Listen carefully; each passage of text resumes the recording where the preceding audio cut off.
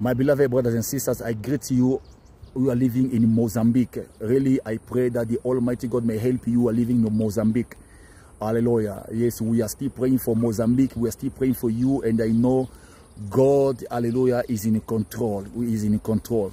What happened in Mozambique, really a lot happened in Mozambique right now. Which I'm delivering this message from the Lord. Hallelujah. So the Lord God may help this country, really. May He help Mozambique. Hallelujah. So the Bible says in the book of the Bible says, when we read in the book of Matthew 18 verse 15 to 16, the Bible says, moreover, if your brother sins against you, and they go tell him his fault between you and him alone. This is what the Bible says. Between you and him alone. If he hears you, hallelujah, you have gained your brother. But if he will not hear, take it with one, hallelujah, with one or two or three more. So you have to go and see your brother. You may sit together. You may agree. You may talk. What went wrong between us? We have to sort it out. We have to fit for the sake of our nation. Here I'm talking to the leaders, hallelujah, to the opposition party of Mozambique, opposition parties, and I'm also talking to the leader, the ruling party. Hallelujah. Mareza. The Bible says again, but if he will not hear, you take with you one or more, or two or three more brothers.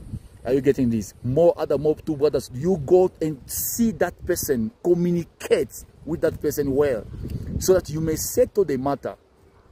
So this is so important, my brothers and sisters who are living in Mozambique. It's very, very important that really you need that unity in this specific time.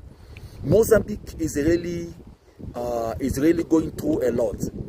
Hallelujah. So if the ruling party, with Daniel Chopa and then other opposition party, if they don't sit down and settle this matter, they will bring more chaos in this country, and then more Mozambicans will be leaving their country, because the situation of this country, as I saw in the spirit, got so worse.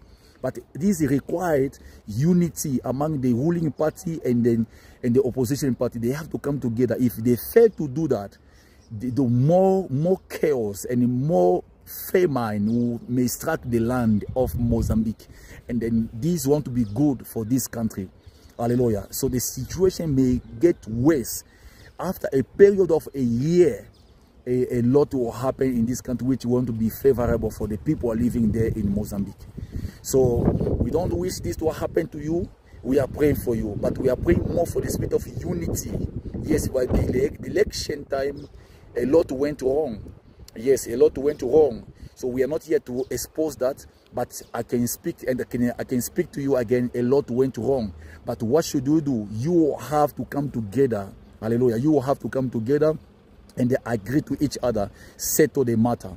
Hallelujah. And the Almighty God will give you grace and give you favor. And then things will move again well in your country. Hallelujah. May the Almighty God really bless you and be with you. The spirit of unity is what you need. The Bible says in the book of Psalms 133, 133, verse 1 to 2, how good and how pleasant it is for the brethren to dwell together. So if you create that spirit of unity and love among you leaders in Mozambique in this specific time, then it will be good for this country. If you are going to carry on with division, then you may expect the worst to come in this country. Shalom and bye for now. Thank you.